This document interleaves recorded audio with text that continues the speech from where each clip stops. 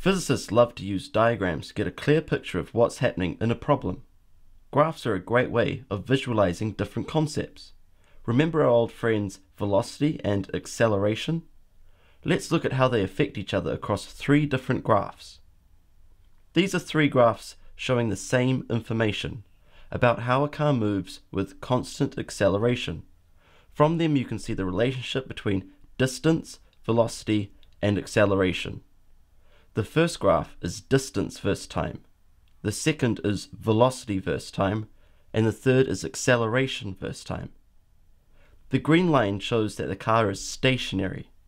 In other words, it's not moving forward or backwards. It's perfectly still. We know this because as time moves forward, the distance of the car doesn't change. The red lines show a constant speed forward and a constant speed backward. In the first graph, the distance that the car is moving increases or decreases linearly. In the graph of velocity, we see that the velocity is unchanging or constant. When the car is moving forward, the gradient is positive. Finally, the yellow lines show acceleration and deceleration. These are the hardest ideas for students everywhere to understand. The first line is arcing upwards. This shows acceleration because as time moves forward, the distance increases at an increasing rate, as in the line is constantly getting steeper and steeper. Here the same thing happens with deceleration. In the velocity graph, the line for acceleration increases linearly. In the acceleration graph, we again see that acceleration is constant, and deceleration is also constant, just negative. Now that we've got a grasp on our old friends velocity and acceleration, it's time to talk about kinematics. We sometimes have problems involving constant acceleration, where we're given several pieces of different information. Thankfully, some clever folk devised these 4 incredible kinematics equations that you're free to use as much as you want. Here they are. Here d is the distance the object is moved.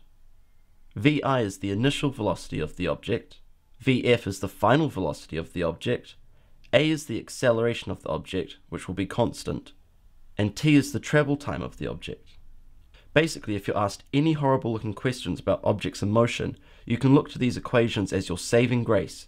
Just pick the one that suits you best, input the numbers you're given, and wait and see what pops out the other end. Let's look at an example. You stand on a bridge over a river and drop a stone into the water. The bridge is 6 meters high. How fast is the stone going to be going when it hits the water? This might seem horrible, because it looks like we've only been given one piece of information to help us out, which is the distance, 6 meters.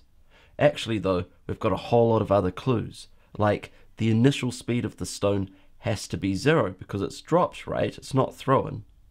The acceleration of the stone is just the constant acceleration of gravity, and that's just 9.8 meters per second. So all in all, we know the initial velocity, the distance, and the constant acceleration, and we want to figure out the final velocity. We just pick the best equation, which is going to be this one. It's even been arranged nicely for us. We stick in our numbers like so, and do some solving, then we get rid of the square with a square root. And there, boys and girls, is the answer. The final velocity is 10.8 meters per second. Objects flying through the air leads us into projectile motion. As soon as you launch an object into the air, it becomes a projectile, and fittingly, it enters a very special kind of motion called projectile motion. The biggest idea of projectile motion is also the one that almost everyone struggles to grasp. The only force acting on the object is the force of gravity. That's it, there's nothing else. Gravity causes objects to accelerate downwards at a rate of 9.8 meters per second. Remember how we broke force vectors into horizontal and vertical components? We do the exact same thing in projectile motion with an object's velocity. Imagine that a cannonball has been fired horizontally off a cliff.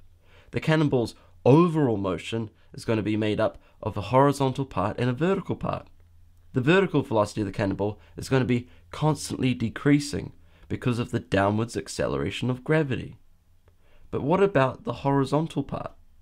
If the cannonball starts out with a velocity to the right of 20 meters per second, then that isn't going to change because there's no horizontal force acting against it. We only have gravity to worry about, and gravity is vertical.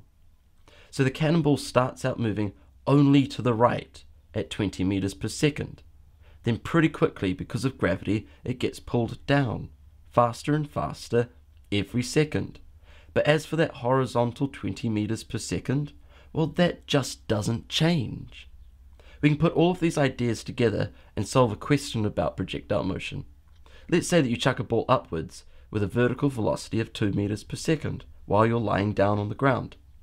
The motion of the ball can be broken down into horizontal and vertical parts. What we're trying to find out is how long it takes before the ball gets brought back down to Earth by gravity. Keep in mind that it's going to start out moving upwards before it gets pulled down again.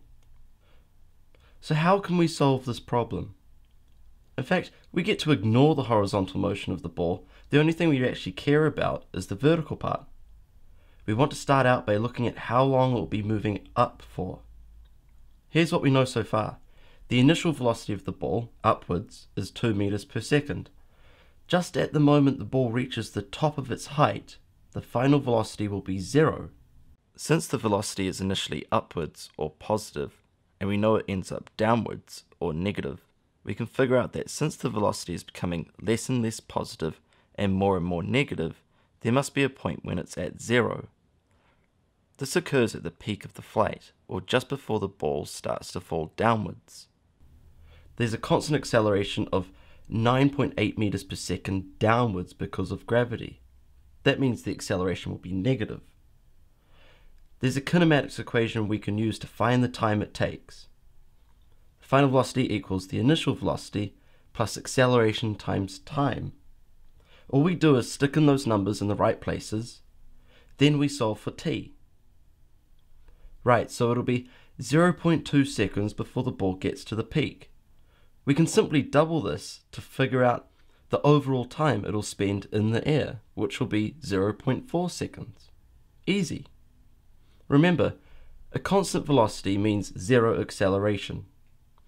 View velocity and acceleration in terms of their horizontal and vertical components. Ask yourself what information you have about the problem. Chances are there's a kinematic equation that will help you out.